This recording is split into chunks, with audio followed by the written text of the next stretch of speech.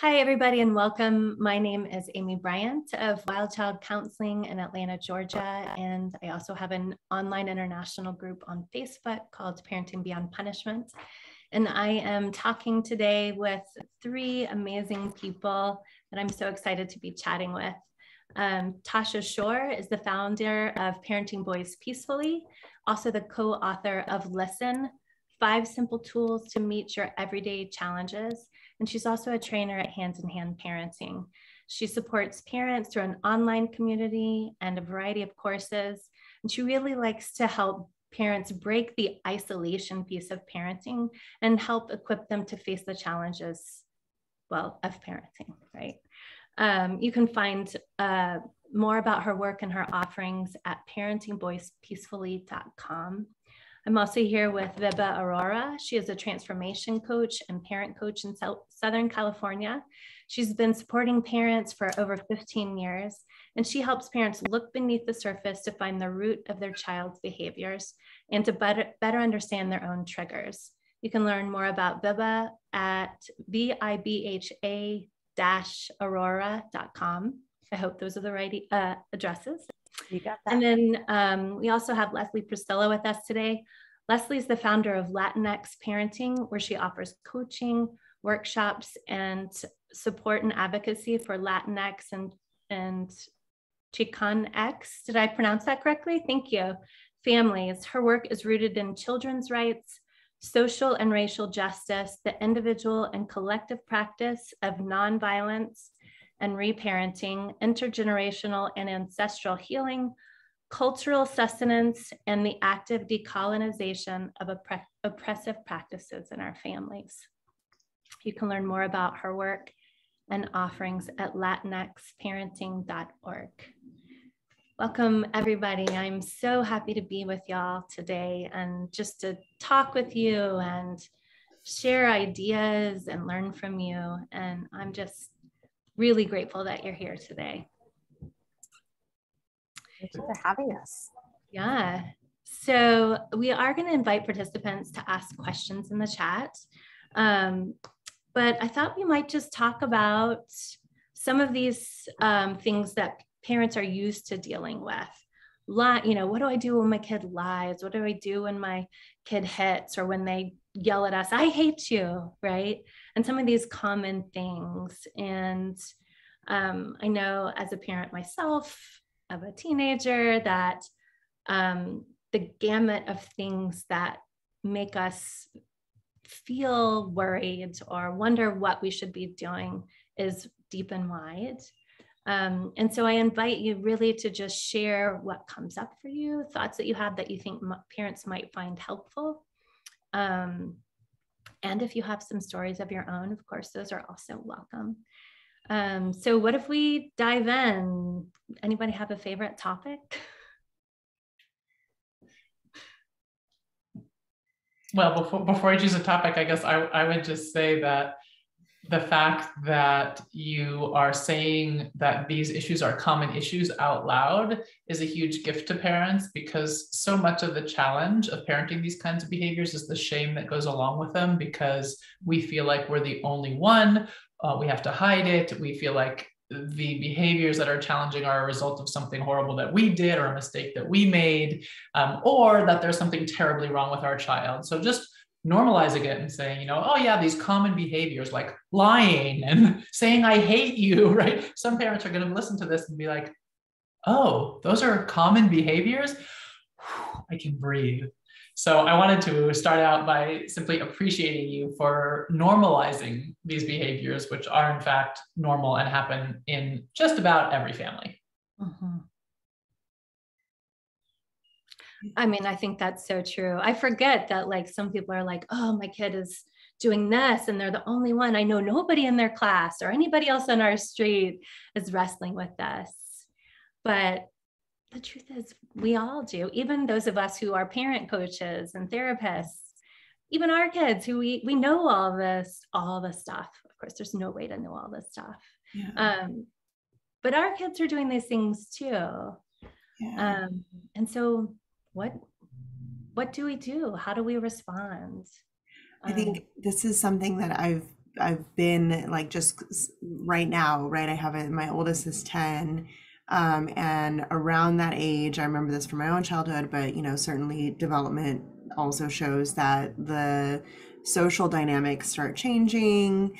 There's just complexity, I think, added at every age, right? At every age, complexity is added, and we start seeing these social behaviors happen very early on, and they start looking differently as our children get older. And so right now, we're encountering challenges in the social situations, and it's like a new plateau, right? Whereas like where I was dealing with stories, right? The storytelling, lying, whatever you name it.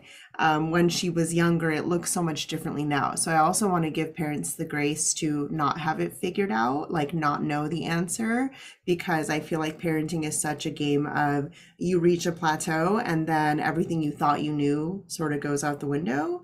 And that same tool that you use, that same strategy may not be applicable in that same way again, right? And so it's something that certainly I'm still dealing with my children being as young as they are. I have another child who's 4 and another who is turning 3 very soon.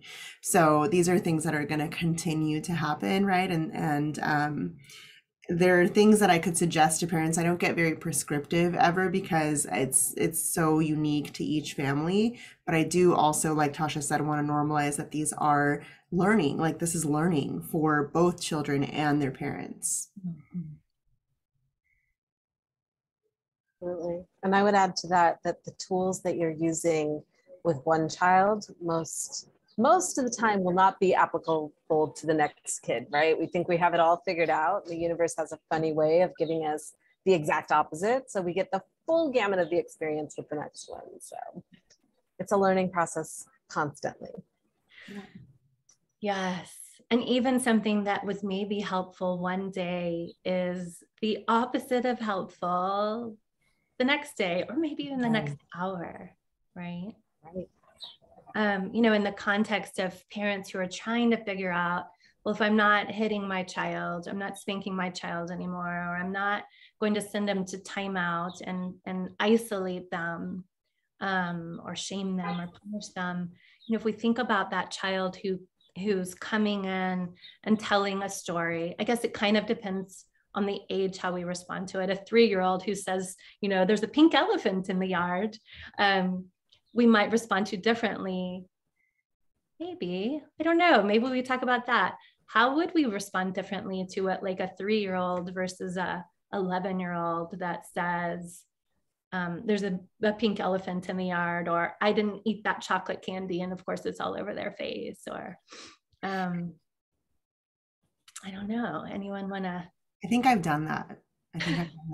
In my adult age, where I have chocolate all over my face, and my kids are like, "Why is there chocolate all over your face?" And I'm like, "Oh no."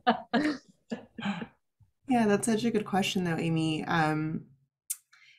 Yeah, it's so much of this, like for me, goes back to how I'm processing that information, right? Like what is actually occurring in my body when I'm being presented with this child telling me something that I may not believe. And and I want to say that like it is important for us to believe children. Like we should and need to believe children, but when there's something like that, right, where it's like so fantastical, or for sure it's not true, like I think the first step is like, okay, how am I experiencing this? Like, how is this being received by me? And I think that is going to ultimately dictate how you move forward, because if I experience that and I feel betrayed, disrespected, unvalued as a parent, not taken, I don't know, just like if I have like a little power trip over it where I'm like, you're lying to me, right? Like that could be, if I haven't done the inner work of like not taking that personally and knowing that this child there's a reason for this, there's a need underneath it, there's a feeling that's happening, as there is in me as a parent, that is going to be, the determining factor, I think, in how, if we're able to move into like consciousness about it, and move forward in a way that's more intentional. I know that Tosha and Vibha have so much more to add here. Yeah, no, I think just piggybacking off of that, I think so much of it is developmental and the language that we use around that. You know, to your point, like with a 3-year-old, we know at 3 years old, many parents don't know, but at 3 years old, developmentally, their moral compass is not one of like lying or not lying. They're in imaginative play. And we want to encourage that rather than discourage that. And I think a lot of times what I come across in my work is parents who are plopping that label on the kid at the age of 3. You're actually taking away the opportunity for that child to increase their imagination, right? So at 3, I would encourage it, like, oh, really? There's a pink elephant?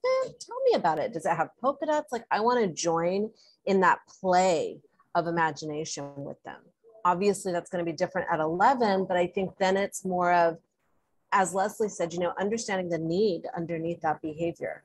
If your 11-year-old is lying about a pink elephant in the front yard, that 11-year-old is needing something from you, you know, whether it be attention or time, or, you know, maybe they need an escape. Maybe they wish that they were 3 again, you know, and to be able to like start that conversation of like, wow, you know, that's pretty interesting that you'd say that there's a pink elephant in the yard. Like simple questions like, what's up with that? You know, not like, why did you say that to me? But just curiosity of, tell me about it. Like, what's up with that? You know? Yeah.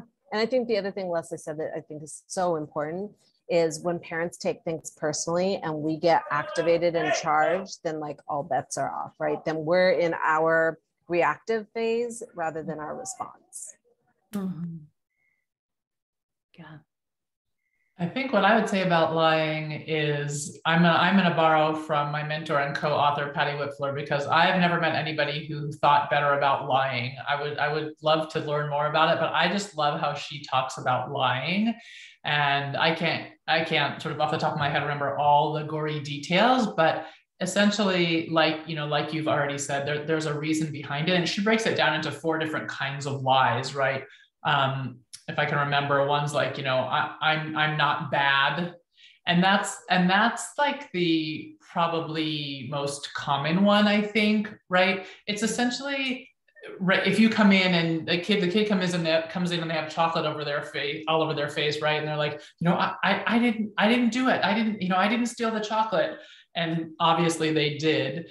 Essentially what we're asking them to do is to incriminate themselves, right? And even in like in the United States, at least supposedly in courts of law, we're innocent until proven guilty, right? And there are rules in place and laws in place so that we are not forced to incriminate ourselves, right? We can, you know, remain silent. We have the choice. We can remain silent and not incriminate ourselves. But when we're putting our kid on the spot, we're essentially saying, you have to admit guilt in front of me, somebody who has power over you and has been using my power over you. And you know that if you admit the guilt, something negative or challenging or hard or demeaning or shameful or whatever is going to happen. So I think we have to realize that we're putting them in this catch-22. Something that we don't talk about a lot. You know, another lie that I see kids talk about a lot is, you know, sneaking things because we don't give them what they want. And this can happen like with little kids with, you know, sticking with the sugar theme, right? Sneaking dessert or sneaking candy or something like that. But this can happen in teen years, right? With, you know, sneaking in your girlfriend's house or sneaking out of your room in the middle of the night and taking the car or sneaking alcohol or drugs or whatever.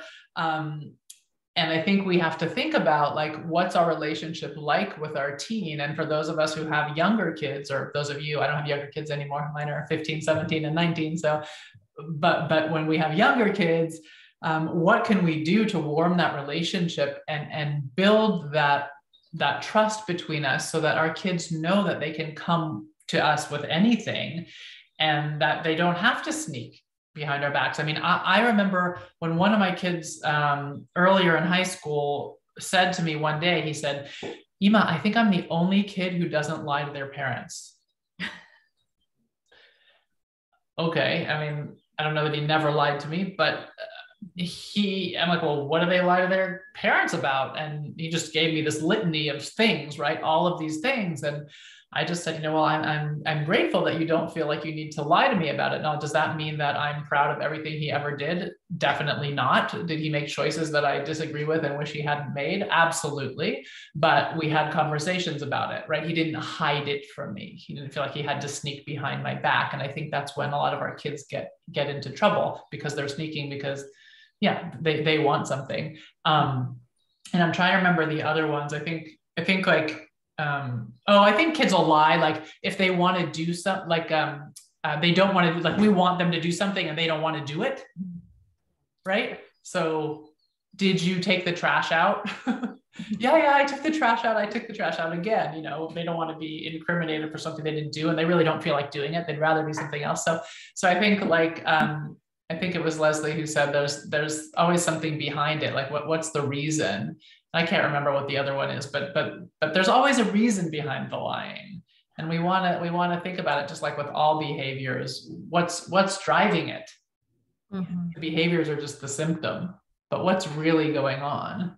And how can we connect in a way so that we get more information instead of distance ourselves from our child, right? Show up in a way where they feel like they have to curl in on themselves more, hide away more. Mm-hmm. We want to encourage the opposite, which is often the opposite of what we feel like doing in that moment, right?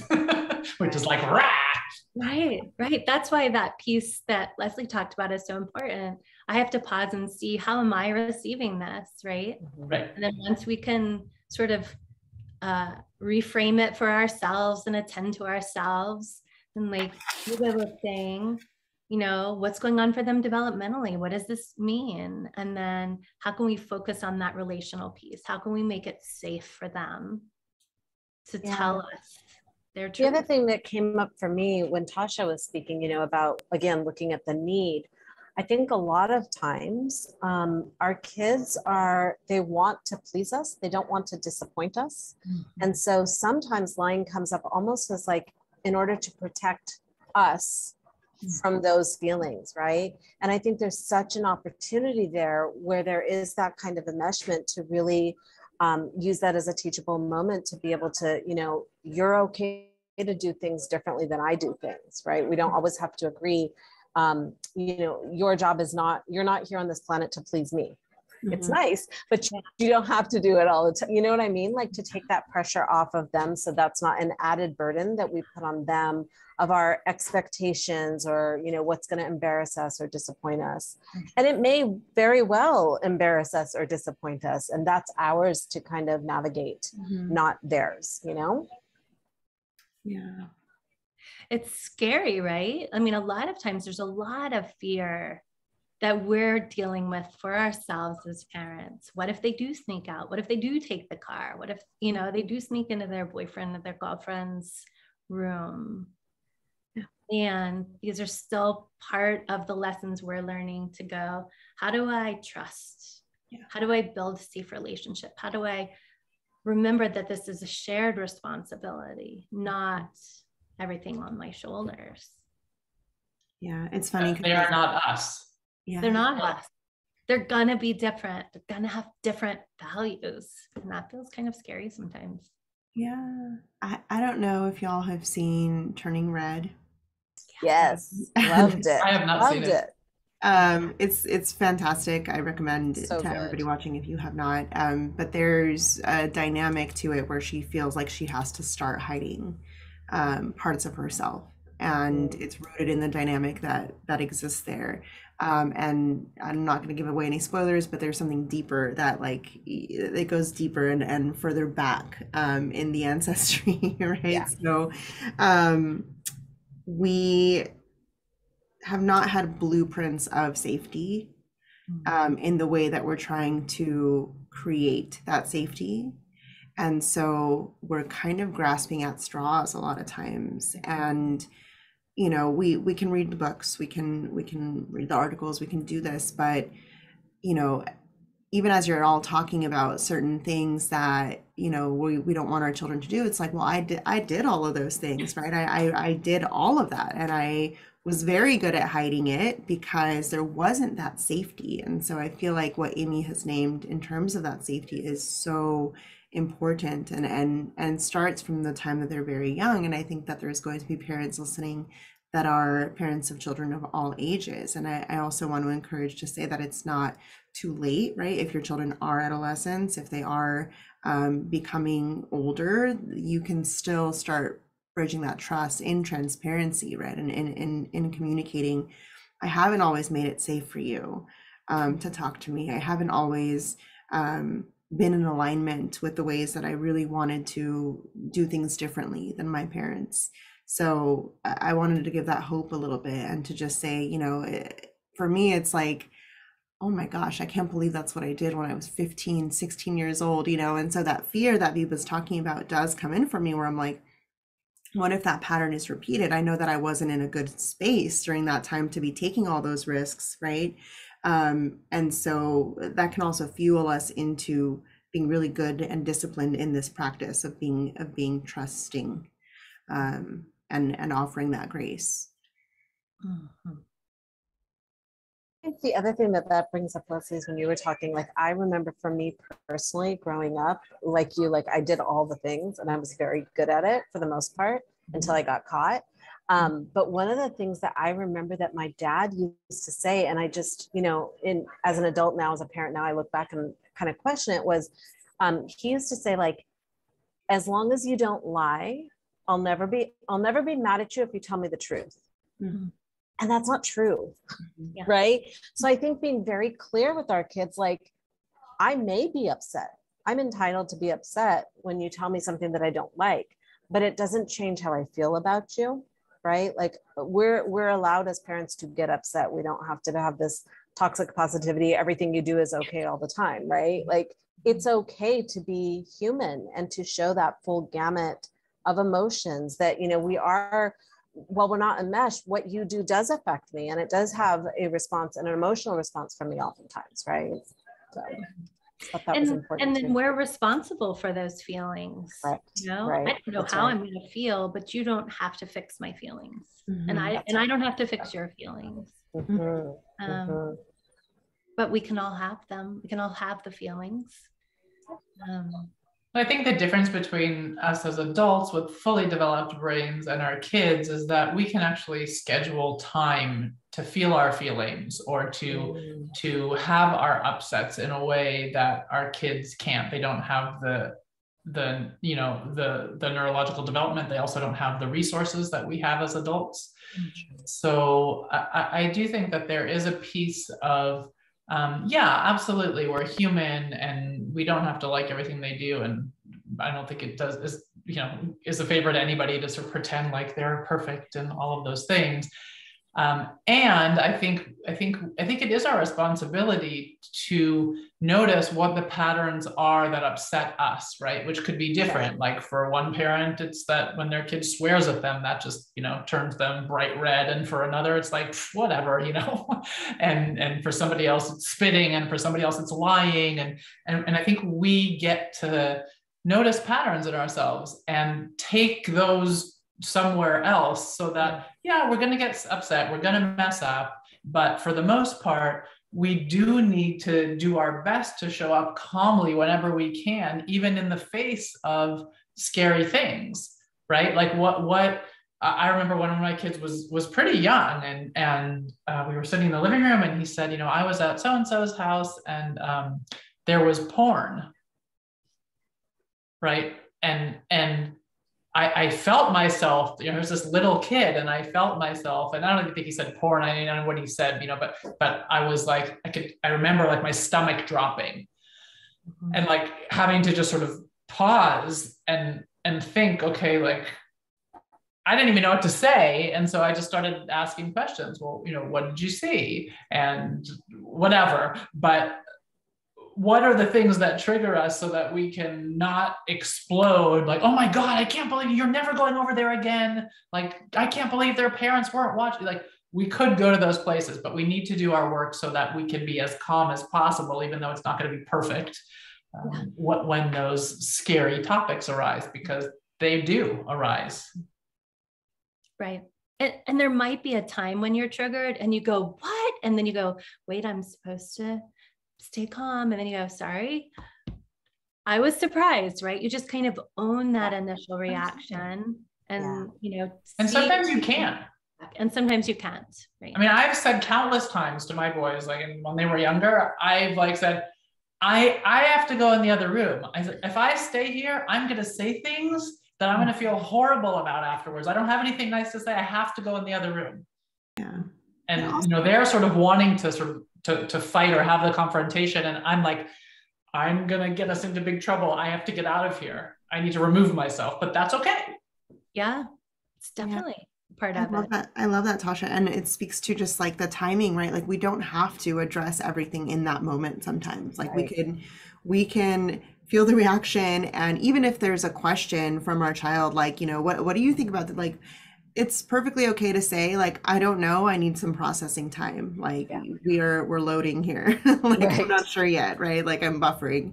And so taking that time also models that, I think, for them to be able to process whatever experiences they're encountering or any activations that they're encountering, which is valuable, I think, in the long term. But, having the vulnerability to say, I don't really know what to say here. Like, I'm not sure, I haven't heard this from you before, so I'll figure it out. I do know that we'll be okay.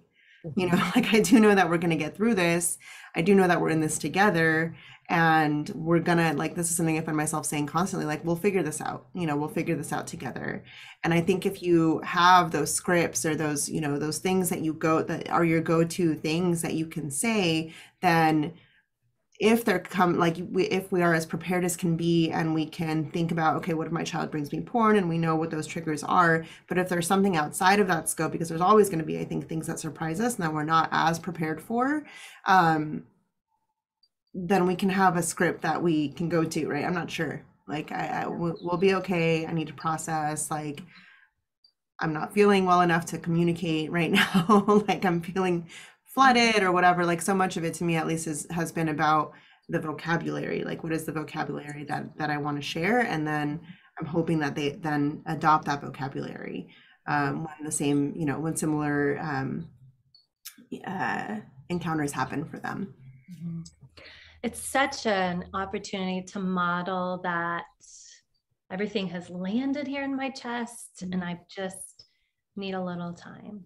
And I love that language that you're using, Leslie, is about, we're still in this together, and I just need a little time, and we're going to figure this out. We're going to be okay. Those are all amazing places to start. Yeah. And then they also help the child's brain calm, because they break the isolation, right? You're not setting them apart. It's not you'll figure it out or go figure it out. Like, we're going to get through this. We'll figure this out. We're a team. Yeah. It's co-regulation and construction of whatever the future is going to look like.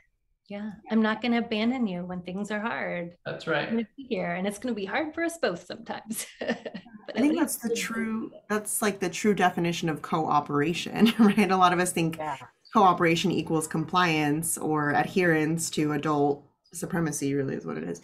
But it's the cooperation, it's the collaboration. It's like, this is a work and this is an operation, and we are in this together. I think that's one of the most important things that our children can receive, can allow to like sink into their bodies, is that they're not alone, right? They have this unconditional love holding them, and it's not just woo-woo language. Like it really is something that is felt by them, which for us, I celebrate so much, because so many of us did not have that. Like we did not feel that unconditionality. Everything was conditional. Everything was, either you were a good girl or a bad girl, and and then consequences would be dealt with accordingly. So I think for us, like, we are breaking these cycles where we're creating those containers for our children, and really redefining that cooperation. Mm-hmm. And I really think all these things we're talking about, this cooperation and collaboration, co-regulation with them, is applicable to everything from lying to how we respond to I've been watching porn, to there's a pink elephant in the backyard, to siblings hitting each other, or children hitting us, or children hitting friends. and children shouting, I hate you, right? It's all the same principles showing up in all the myriad of ways that are normal parts that families are living together with. That works. Yeah. Yeah. I want to this just came to mind, but a few years ago, I saw some kind of like meme on social media, probably Facebook, that was a mother that had baked a cake for her young teen, and the cake said, so and so's first time saying I hate you. And she reframed it into a celebration of the child having the safety to say I hate you, and like part of the development. Right? It's like, okay, here we like, oh, I didn't know it was going to be today, so let's just acknowledge that happened and not demonize it, not villainize. Like, this is part of development, right?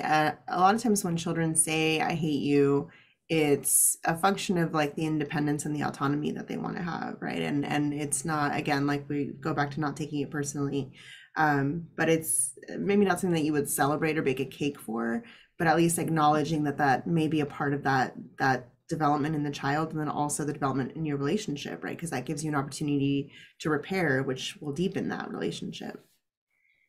And there's so many things to celebrate about that, like you said, this is an opportunity for us to get so curious and to celebrate that developing autonomy. And then what is that pushback?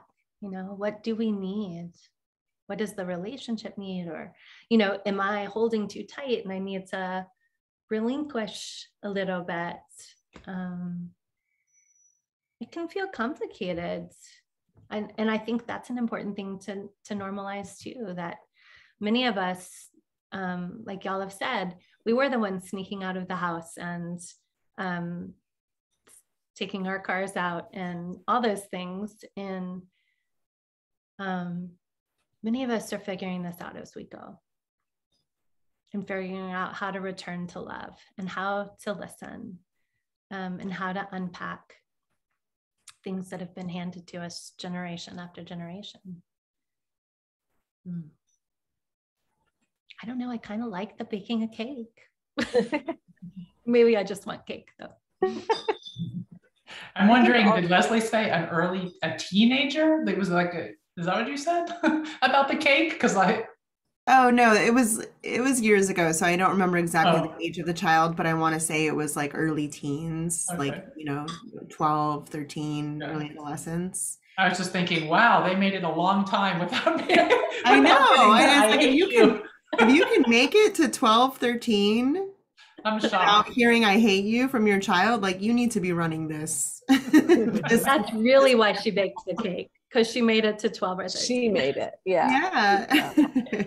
Totally.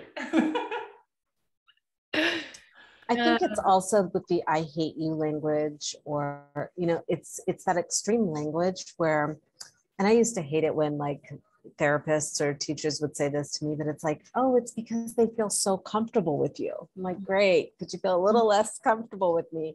Because it's not just you that they hate. Chances are they hate their school, they hate their friends, they hate their clothes, they hate their room. And you're a target that's able to receive that, and they know it's a safe place. They can't necessarily go and say that to their teacher, because there would be consequences, but at home and with mom or with dad, with that parent that's created that bond and that relationship and that connection, it's the safety of, I can say the most horrible thing and mom can handle it. I think that's another huge part of it too, is again, getting curious about, okay, what are you hating about me right now? Rather than like, how could you, it's again, reaction versus response. Like, I want to know more, tell me more. And oftentimes, especially with teenagers, they're like, yeah. But it's still that piece of getting in the same boat and being on the same team. I hear you, I see you, we'll figure this out. Yeah. And that's what they're seeking. I'm having a hard effing time, mom. Yeah.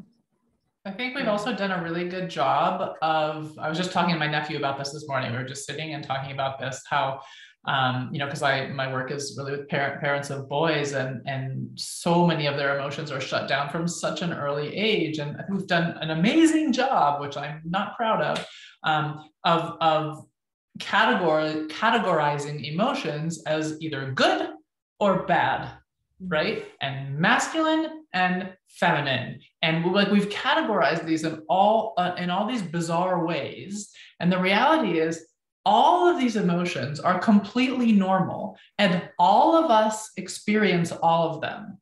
And we need to be clear to our kids in whatever ways that we can that it's not unusual or wrong or bad to be feeling what you're feeling, right? There are feelings and there are actions, and as they grow, we can help them untangle. Like, you don't have to act on every feeling, but the feelings are normal. And so can we share a story where we hated somebody? I mean, I felt like I've hated people before. I felt like I've hated my kids before, people who I love more than anybody in the world, right? But the feeling was real. Like, I really did hate him in that moment. You cannot convince me otherwise. So can we share that with our kid? Maybe not in that moment, but at another time, it's like, I have been so mad at people that I have really hated them. People who I know I don't really hate, but in that moment I did. Mm-hmm. It normalizes it for them, and it makes them not feel like something is terribly wrong when they do feel those feelings. Because I think it's scary for them to feel those feelings, and sometimes that contributes to their acting on them, right? They're acting out around having them. Right.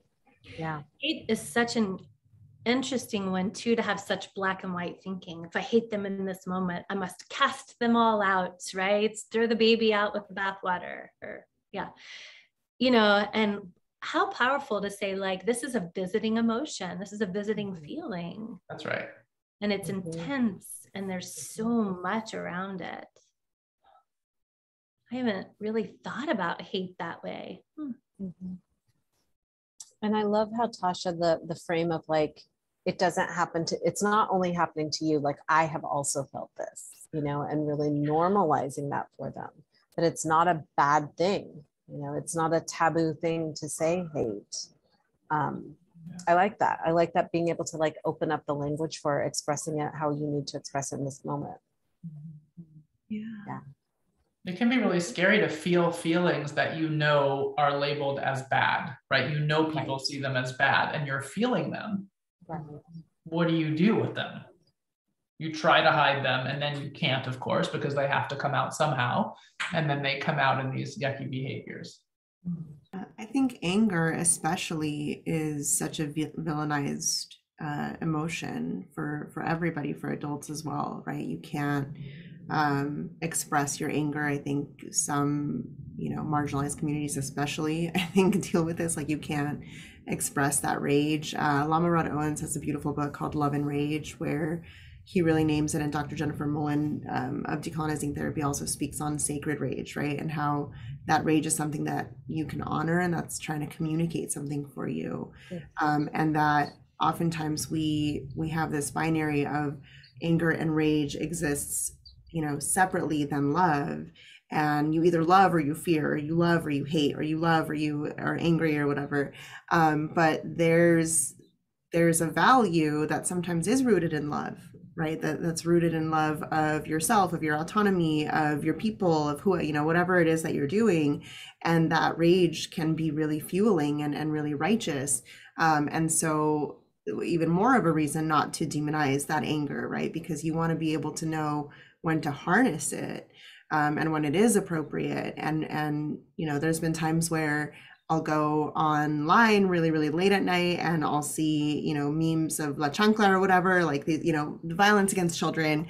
And I'm like really heated at like midnight, and I'm like, oh my gosh, that was not a good time to open those up. It was not a good, but I'm still going to harness that, and I'm still going to use it when it's appropriate. And so if we can guide children into using their anger, okay, here is your anger staring at me in my face, cool. Later, let's talk about, when to utilize that, when it's appropriate. Not so much at me, but that's also them practicing how to feel their anger, right? How to move through that. Right. Yeah. What a big lesson for us to be learning with our kids, right? You don't hate them. Oh, wait, maybe we do. And then what, right? And then we have to learn it with them. I mean, I do, right? Yeah, and such an opportunity to like learn from the feelings and the difference between feelings and acting on them, right? So we can feel that, and we can notice that we feel that. We can share that with our parent or whoever, our confidant, right? Mm-hmm. But we don't have to maybe share it with that person or right? We want to leave space for the opportunity for the feeling, like you said, to move through, right? Because if we say something now, we might wake up tomorrow morning feeling quite different. And often do. Yeah. Yeah. They say don't go to bed early, or don't go to bed when you're upset. And sometimes really just you're upset because you're tired. You need to go to bed. Yeah, you need to go to bed. I see that in my 10-year-old too. I mean, when it's like 9 o'clock and she's like, everything is bothering her, and I'm just like, oh, baby girl, like you're so tired. Like, I mean, just come here. Let me like rub your hair. Like, let me, massage your back a little bit. And eventually she soothes and then goes and calms down. But that is going to support her in recognizing that those times where she's feeling those emotions, like those feelings may not be communicating the truth to you in that moment. Like they may be a function of your basic needs not being met. I get hangry. Yeah. That doesn't mean that, my husband is a POS or whatever, but that, you know what I mean? Like that's me, like that's my responsibility to identify what's happening when those emotions are surging and coming to the surface, and to deal with them. And luckily he doesn't take my SHIT. So he just turns it right back. Yeah, and we use it in work too, right? We say, well, I don't know, all of us, I definitely, if I get an email that, enrages me or upsets me or insults me or is an attack on me or whatever, I wait 24 hours. It's like, I'm not going to sit there with all my feelings and write back to this person when I'm feeling like stepped on or insulted or angry or whatever. I'm going to feel the feelings, like I admit I feel them, but I don't need to tell them that, and I don't need to respond. I can just sit with it for a while until I'm feeling even again, and then decide.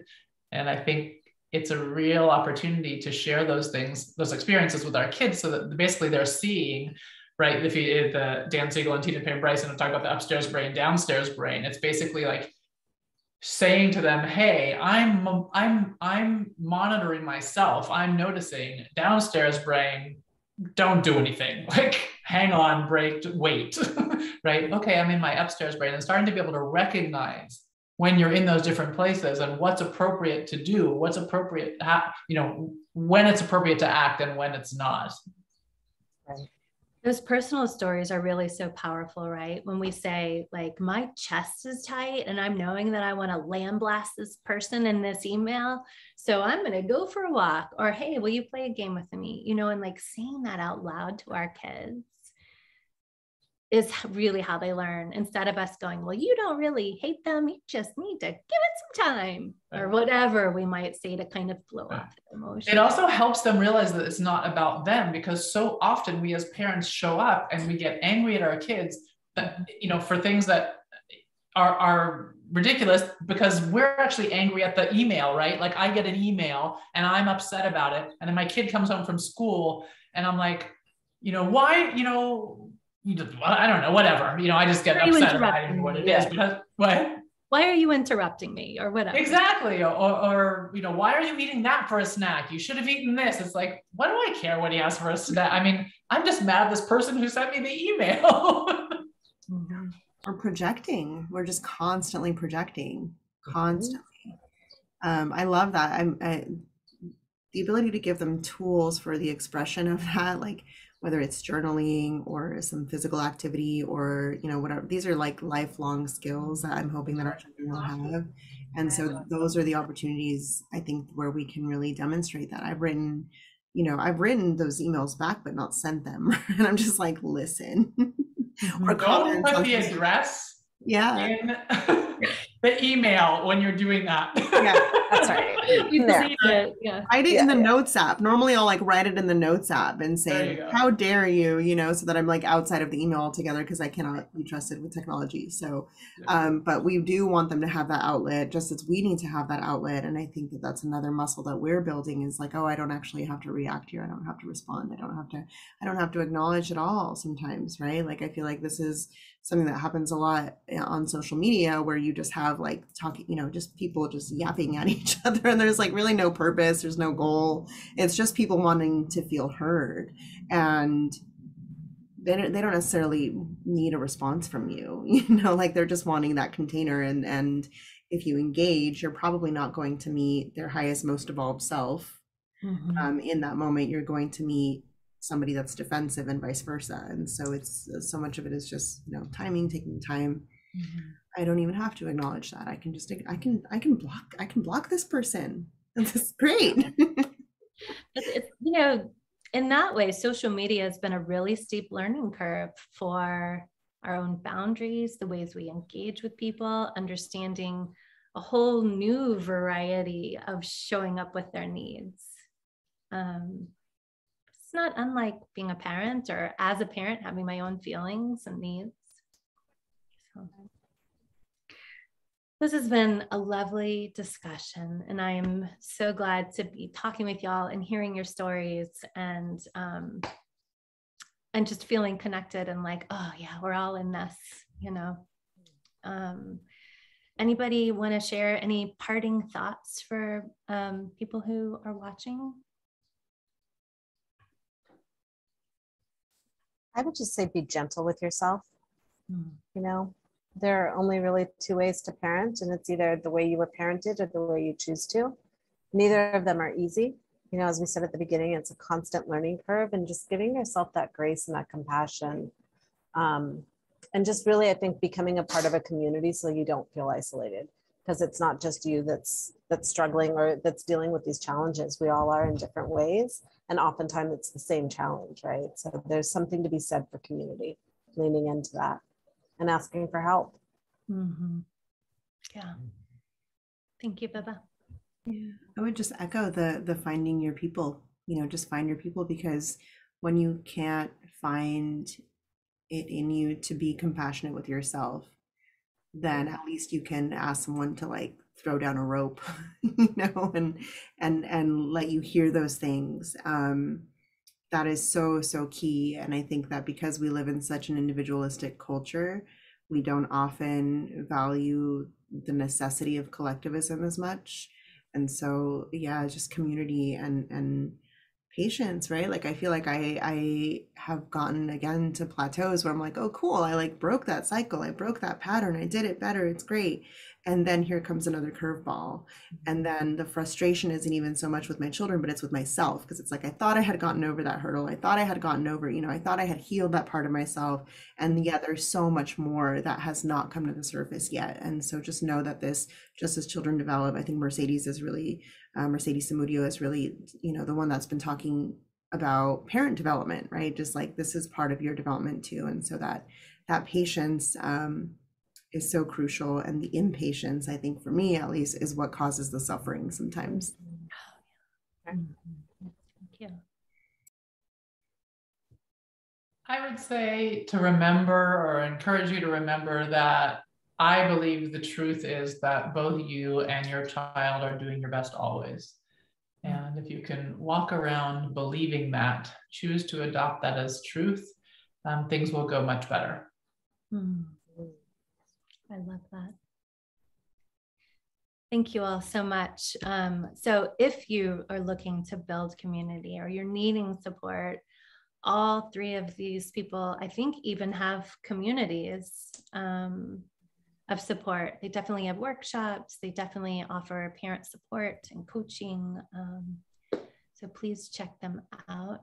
Again, thank you so much for being here and sharing your wisdom with me and with other listeners. And thank you, everybody who is watching. Thank you. Thank you. Thank you all.